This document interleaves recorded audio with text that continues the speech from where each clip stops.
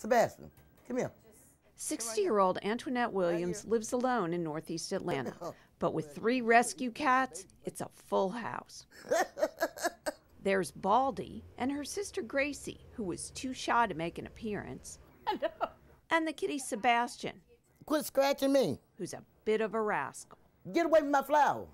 Are you a cat lady? Well, I'm a cat and a dog lady. And on this day, Miss Antoinette has a few special visitors. Hey! Some folks from Meals on Wheels Atlanta. How are you today?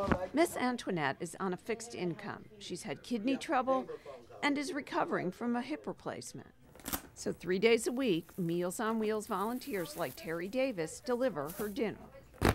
But they also bring cat food. It's a big help because it saved me a lot.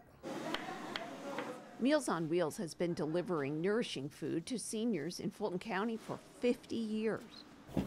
4 years ago, they started delivering dog and cat food too. Over 2,500 pounds last year.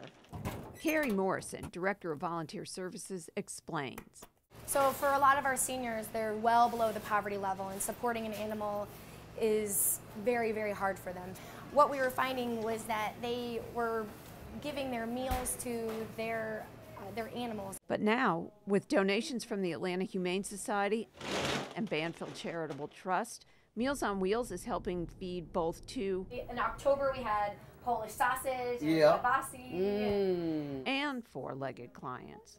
And this is their favorite, Sebastian. So what kind of a difference has that made for you? It make a great difference. Because I'm telling you, like, some money I had to spend on them, I don't have to spend now. I can do household stuff, you know. And then your medicine, you know. So I have money to get the help I need. And less worry about how to care for her furry family. What would you do without your kitties?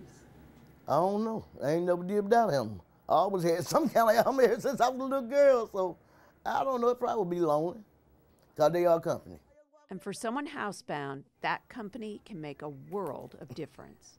It seems like she's getting a tremendous amount of joy from being around her pets. Come here and brush it, Sebastian. So there she is, saving beautiful pets and creatures, and she's struggling herself, living on a fixed income and health issues. So it's a beautiful thing to be able to serve her and to see her be able to take care of her pets. He busy. In Northwest Atlanta, I'm Andi Larner, Fox 5 News.